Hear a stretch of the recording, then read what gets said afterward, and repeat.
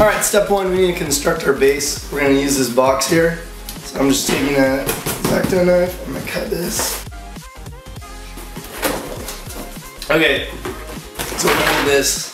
This is going to be our base for the longhouse. Alright, so first step is we're going to lay out 10 pipe cleaners long ways across here.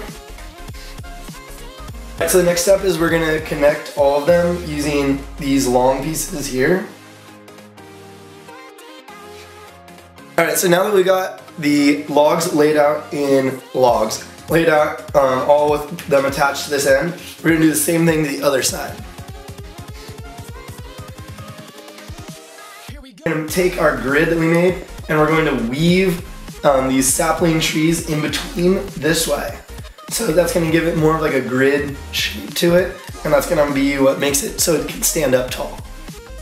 And the next step is we're going to actually create some structure to this. So we're going to take this and bend it up like that, and now you can see, in terms of the camera can see, you can see the longhouse shape is starting to form. So now we're going to have to figure out a way to make this stand up and not you know, spread out like that, because when I let go it's just going to go. So I think what we're going to do is we're going to anchor these outside points in the middle.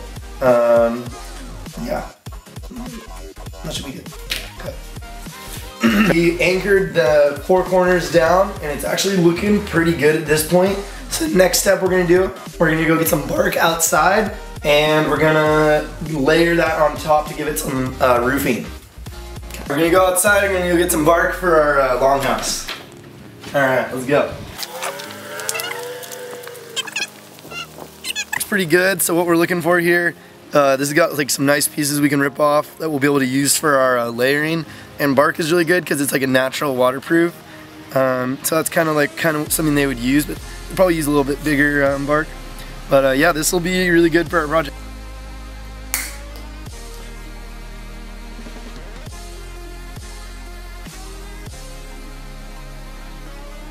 The bow more, maybe, is it? Yeah, I think that looks good.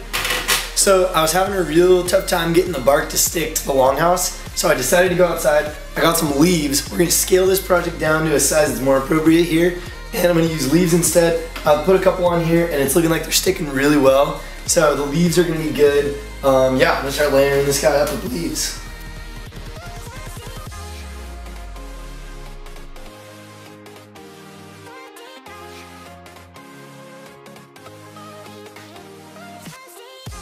Alright guys, here's the finished product. Pretty stoked on how it turned out. I actually think it looks really nice.